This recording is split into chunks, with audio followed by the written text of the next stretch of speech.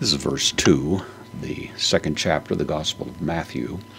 Matthew is giving us the account of the arrival of the Magi from the east. He indicates that they've shown up in Jerusalem, a rather dramatic description of it, that they've appeared is the idea. And of course they appear, then legontes. This is the present active participle, masculine plural nominative, referring to the Magi from lego, I say.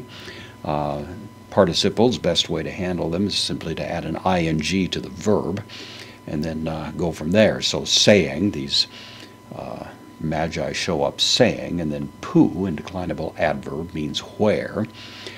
Interesting, they don't ask whither, that is to say, was a king born, as if it was somehow not certain, but they simply ask the question matter-of-factly, where is this character? Thus indicating their complete confidence that such a king was born. So pu, esten, from ami, I am, third person singular, present active indicative, where is, and then ho, the article, masculine singular nominative, the and then another participle, the having been born one, tikto, means to bear or to bring forth, usually used in connection with childbearing. This is the aorist passive participle, so he was born, masculine singular nominative, so where is the having been born?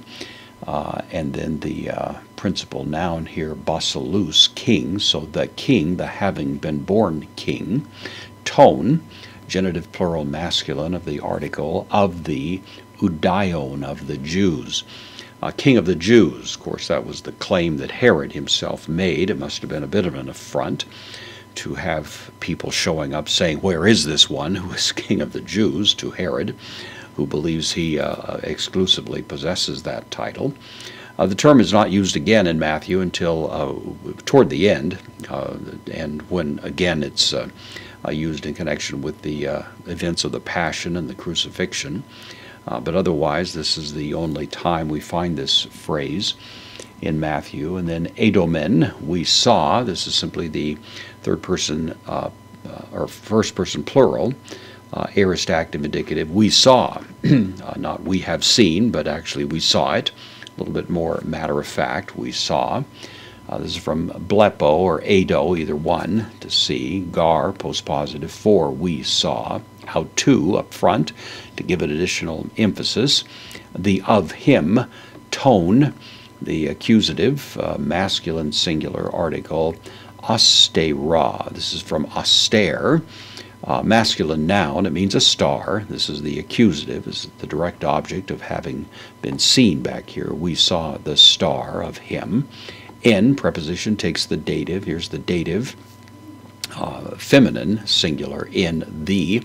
And then Anatole. This is the east. The word Anatolia, modern-day Turkey, is derived from this, but we saw in the east, Anatole. The star. There's been, of course, a fair amount of speculation as to just exactly what did they see. There's been all kinds of astronomical attempts to reconstruct what may have been an unusual scene in the heavens, the conjunction of certain planets, that kind of thing. Nothing has been very satisfactory in terms of trying to figure that out exactly. There have been some interesting hypotheses. I think it remains probably the most probable theory that this was simply a miraculous display in the heavens.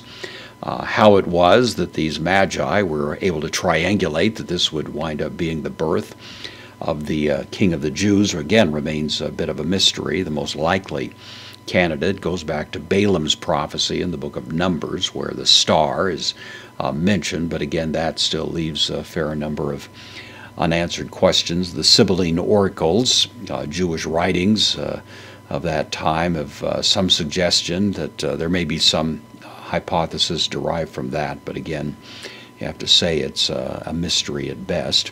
But in any event, they say we saw the star in the east, Kai, and then Eilthomen. This is from Erchomai, I come. It's the first person plural, aorist active indicative, and we came. So we saw and we came for the purpose of, here's the aorist infinitive, proskunesai, from proskuneo, means literally to bow down.